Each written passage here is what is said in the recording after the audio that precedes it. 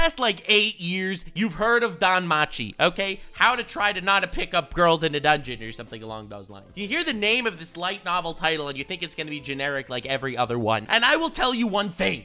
I am like all of you. I am literally you right now. Literally. I watched the first season when it came out in like 2015, and I thought it was aight. I thought it was mid. It wasn't good enough for me to get reinvested in it when season 2, 3, 4 dropped, when the side stories with the freaking sword princess arc thing dropped. When all that side shiz happened, I did not feel like getting reinvested into the world and pick that up. And that is until now. Season 4 did something unprecedented in the world of fantasy, especially ecchi type fantasy, especially harem ecchi type fantasy. It actually became great. I don't mean it like it retained its glory from the first season and didn't get worse, which is like probably what you're expecting, because most of these fantasy harem-ish stuff, they just get worse and worse. Like the initial premise is out there, you know, Shield Hero, episode 1, blows your mind, you got this cool plot set up, and then it just gets worse and worse with every single episode and every season, until eventually you're just kind of watching it because you've been watching it until now, so you're not like gonna stop watching it. That's what I thought Danmachi would be. I thought it would peter out. It gave its initial premise. You have this cool dungeon thing, you have these monsters, epic fight scene, and then I thought it would just kind of degrade into, you know, your typical story structure with your harem elements where your main character becomes overpowered.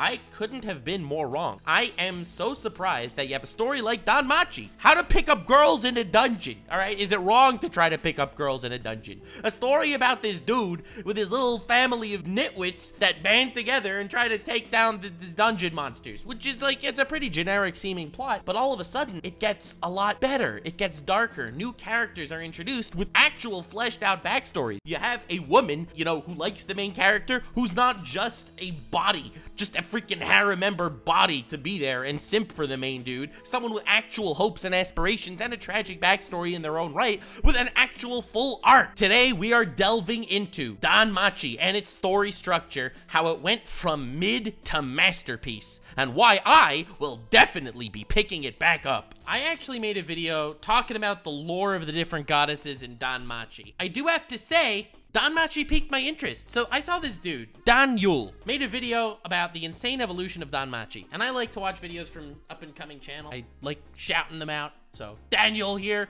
with this video on the insane evolution on Danmachi. And I'm excited to see it because I watched the first season of Danmachi a long time ago and I thought it was aight. I heard it got better and it piqued my interest with the whole goddess lore thing because the lore of the goddesses is kind of great, actually. So is the hentai. Is it wrong to pick up girls in a dungeon? Depending on the context, probably. However, in this context, it's perfectly fine, as today we're going to be looking at Danmachi and how it has taken a drastic change from season 1 to where it is now at the end of the 4th season. Yeah. Danmachi was never really something that anyone ever mentioned as like peak fiction or must watch by any means, but it came onto the scene and has been a name that most people have at least heard of in the anime community. The absurd title is a good reason for that, not to mention the greatest mystery of the show.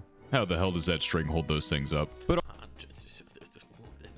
goddess. Also important to its initial success was likely the world that it builds for itself. Viewers are made comfortable as the world is built around different types of mythos from the real world, so there's a little bit of immediate understanding. Another layer of intrigue, of course, is also the dungeon itself. Not even the people in the world of Danmachi truly understand just how deep the dungeon is and what mysteries it really holds. There's a sense of wonder in learning more about this dungeon for the viewer, as we get to see the characters we follow interact with new things on a pretty consistent basis. The same sense of wonder can be found throughout all sorts of fantasy, and it's the reason the genre works as well as it does. Even with the worst isekai, there's still a draw to learn about an entirely different world than our own, even if that desire leads to nothing of substance. At first, I thought Danmachi would once again be another anime that failed to make use of an interesting world, but in reality, it just took a little bit of time to find its footing. Alright. I'm glad he broke it down into seasons, because my experience in season 1 was, this is the most mid-basic fantasy world ever. The first season of Danmachi can be described as such. An anime of all time. Of course, like I just mentioned previously, we're introduced to this brand new world, so there's something to be gained, but that sense of wonder can only take someone so far. At the start, Bell is a pretty typical protagonist. Young and naive, he thinks he can take on the world, and he immediately gets his comeuppance when he's embarrassed, as he needs saving almost immediately. Wasn't really his fault, as a high-level monster got away from the area it was meant to be in, but it still gets to him regardless. He shares the same traits that many other anime main characters have. He's a bit bitch-made, but he can find the confidence in the right situations, and he has, of course, the dream to become a hero. See, here's the thing that I thought about Bell. My in my first thoughts introduced to Bell was he at least he's not like the bitch guy, the bitch protagonist, you know, the whiny pussy guy that has no choice but to become a mad lad. Like, he genuinely wants to become a mad lad. He does have drive to him, and I like that so much more than someone, you know, the bitch character that gets thrust into a situation where they need to become a mad lad. He's someone that he takes the initiative himself. He's also just not strong, and he's alone in his guild, so he doesn't have a lot of hope. So he has to really pick himself up time and time again. I respect that grind set a lot. Pretty standard stuff. What sets him apart, at least at the beginning, is that he isn't stupidly overpowered. He does have an ability that allows his level to raise quickly as long as his emotions hold strong and he's inspired, but having the equivalent of an EXP modifier doesn't really make you any stronger in the moment. He still has to work his way up to grow his familia, because at the start, it's just him and Hestia, both with each other as they were desperate for a god-human pairing. And that's what the first season, which is a cute dynamic, so I did like it, sets out to do, to set a foundation for our character to work with. Unlike later seasons, it's a short burst of multiple arcs as Bell grows his connections, Lily joins as a supporter, Welf is his blacksmith, and other characters like Seer and Ryu become close acquaintances with him. Of course, the end has a climactic battle, but it serves more as entertainment value than anything, as it takes a giant group of adventurers to take down the unexpected floor boss, even if Bell is the one to deal the final blow. All right. Yeah, the movie, it exists, I guess. This man did not have anything nice to say yet. It's also non-canon, so no need to talk about it. Let's go. Took around 4 years after the first season for the second to come around, and at this point the light novel was actually pretty popular in Japan, likely leading to the flurry of sequels we've seen since. Second season generally does the same as the first. The first arc sparks a conflict that seems to have the single purpose of getting the Hestia Familia into usable living quarters, while also expanding the size of the Familia, adding Mikoto onto the team. Afterwards, it gets into what is the main conflict, as Bell adds yet another girl to his Familia, and establishes connections with a rather powerful character in Aisha. The last tiny arc served to do a little bit of world building, while also expanding upon the relationship between Bell and Hestia. I sort of question how well this part was adapted, but I have literally zero knowledge of the source material, so I can't really speak to that. But after a couple seasons, we can finally get to what I believe to be the turning point in the quality of Danmachi. Alright, so I did not see any of Season 3 gives us the first conflict that actually means something, and also the first conflict that lasts the entirety of the season. Length doesn't always mean everything, but when you're able to expand upon a single point of interest, it makes for a much more fleshed out piece of work that feels like it has stakes behind it. Bell finding and picking up Wine sparks an event that will finally set into motion what I had been looking for from the show for a while. A lot of characters had their own little mini arcs, as most anime do, but Bell has always just sort of been doing the same thing. Wait, the big arc is he finds a naked half-human in the woods? That's the big plot? They do this in every fantasy anime! First, gains some confidence, struggles, but in the end, he saves the day. Finally, however, we have what we will call a true test of his resolve. It's funny that Season 3 went the way it did, because I had been talking with friends that I watched the previous 2 seasons with, and before Season 3, we came to the conclusion that it would be good for the show, and just generally interesting to see a larger scale conflict involving a multitude of familias, where our main group would have to make a decision on where they stand, which could lead to some growth for Bell.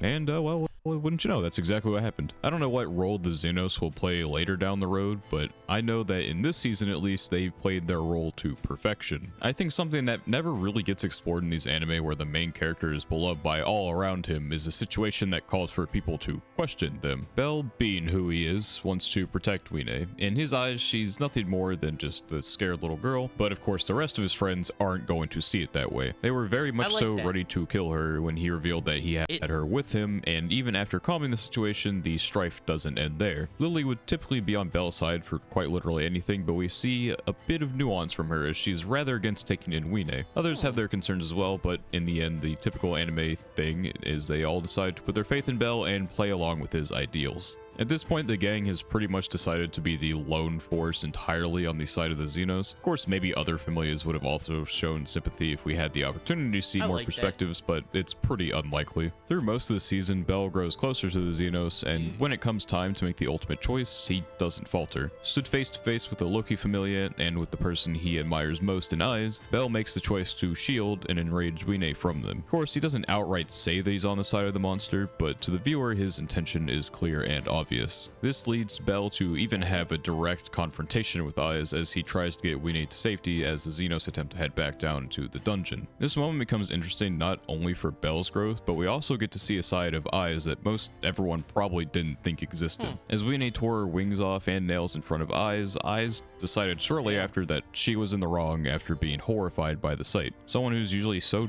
devoid of emotion showing a face of raw terror gave a much more interesting boost to her character. Getting to see the true side to Hermes was also pretty interesting. We always knew he wasn't quite as he made himself out to be, but seeing him interested in Bell out of a sense of entertainment and wanting to find a real hero gives a bit more depth to that. Season ends with Bell restoring his honor among adventurers as he risks his life to fight Asterius, the Minotaur Xenos. It makes perfect sense for Bell to lose at that fight at the end because it's only the start of his growth. We have to take a dive into the 4th season to see where this newfound resolve towards his ideals is going to actually. I like that he loses. I know that sounds kind of cringe, but I like that he loses. Most isekai style fantasy protagonists, they just win every time. And the ones that lose, they use that one loss to win every other battle. He's not overpowered by any means. He tries to do the right thing.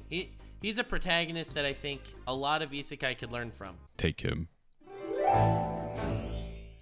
A concept I've talked about a few times on the channel is the writing idea of just taking your characters and putting them into a situation to see how they would react. Danmachi has ample opportunity to do this with the dungeon as its setting, and that's what this season strives to do. Everything Bell has been through up to this point gets called on as he goes on the expedition to a part of the dungeon he has never been. Of course, he has this familiar with him, but also people from the connections he has made throughout these past 3 seasons. We're shown as the gang traverses downward that Bell is shown to be very competent and calm, which can't usually be said for him in seasons past. The lower floors are something that hold plenty of unknown for our group, so it's something that brings a lot of viewer interest when we not only get to see Bell be challenged by the unknown, but by the unknown to an extreme degree. I think the anime does a good job of setting up a total sense of despair during part 1. It takes a new move and a lot of effort to take down the evolved monster that the group runs into during the expedition, but that was just to give a sense of scale for how difficult things were going to be in the coming episodes. An already terrifying unknown turns into pure horror as we are introduced to the real challenge Bell's new self is going to need to tackle. The carnage caused by the Juggernaut was already enough to have me question how the cast was going to make it out of the situation alive, but when coupled by Bell and Ryu being thrown down to the 37th floor with the Juggernaut alone, and the floor boss being triggered against the supporting cast, there's nothing but an impending sense of doom. Most people likely wondered if every character was really going to make it out of this alive. Part 2 of the season is where we get things really started and have some great focus on the supporting cast, as Bell at this point is just being tested with no real need to develop. I heard really great things about season 4. I love an anime that gets better and better, instead of an anime that banks on its plot and then just gets worse and worse any further at the moment in time. The floor boss fight did a great job at establishing that the party is plenty strong, even if they don't have Bell with them. Really, before now, we hadn't seen the other characters do much in the way of fighting, so to see them all up against such a challenge and to come out of it alive is something that probably needed to happen to start moving the series in a proper direction. Rather than just a harem-like show where everyone needs to be babied by Bell's ever-growing power, they are able to handle themselves, which is just overall refreshing to see in an anime. Of course, the real meat of part 2 was how Ryu and Bell handled the cards they were dealt. Every now and then we would get a little bit of the hint to the past that Ryu left behind, but now she is the star of the show. Most episodes involve a flashback with her interacting with other members of the Estrella family, showing where she gained her personal values from. She's the perfect person to pair with Bell, as her own way of doing things will push Bell to do things he needs to do in order to make it out alive. Looting the corpses of the lost adventurers is something that Bell of old probably never would have been able to do. Even now he hesitates a little bit, but now that he has the strength and experience to rise for the best, he goes ahead with it. Ryu herself is an interesting case. She has been broken emotionally by the events at hand after having already had a run-in with the Juggernaut before. Stredd overcomes her common sense, and there's not really been a point where she seems to intend to make it back alive, content to die in the same grave as her comrades. All of their struggles build up to their arrival at the Colosseum. Ryu finally finds the point in time where she feels she can sacrifice herself under the guise of it being all for Bell, when in reality she's just looking for an excuse to be done with everything. Bell shatters her expectations and ours when he breaks back into the arena and causes the entire thing to collapse, leading them to that hidden oasis hidden underneath the floor. I should just skip season 2 and 3, watch season 4. I know that's not the correct thing to do, but it's the thing I might be doing. From character talk, I want to shout out the opening sequence to the following episode. Seeing Ryu's familia massacred and what they ended up doing to save her was incredibly heartbreaking, but when the music started playing and the true fight against the Juggernaut from her friends began. I love a good tragedy. I love when Guts from Berserk walks up to a little demon child and the child is crying and saying, "Please don't kill me." Guts looks at him and says, "Do I look like Tanjiro to you?" and then murders him. That's what I love to see.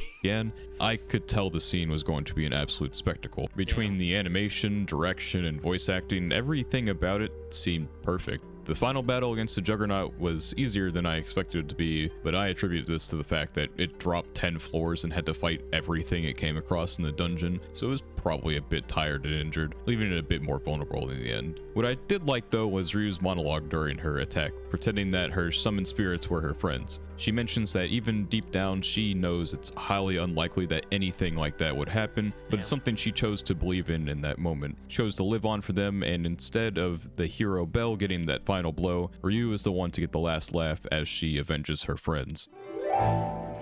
Dude, I love a good tragic character getting closure. The evolution of Danmachi is pretty incredible. It's not often that you see something that not just has a rough start, but a rough couple of seasons rise to be something of this level of quality. Went from wondering how it continued to get more seasons to hoping that it keeps going on that same train. Sure that the content from here is only going to get even more wild, and I'm ready to see what steps Bell takes next on his journey. Thanks for sticking with me through this video, and I hope to see you in another one. But before you go, so I can say that I am very close to 1,000 subscribers, and I'd like to hit that mark. So Hell if you yeah, enjoyed gamers, check out Daniel's channel. Give him a subscribe. Support the small channels on YouTube. They need all the help they can get. Just do it. YouTube's evil. And let me know if you want me to make more Danmachi content. You tell me if you want more Danmachi. If you want me to actually watch this and maybe analyze it or something.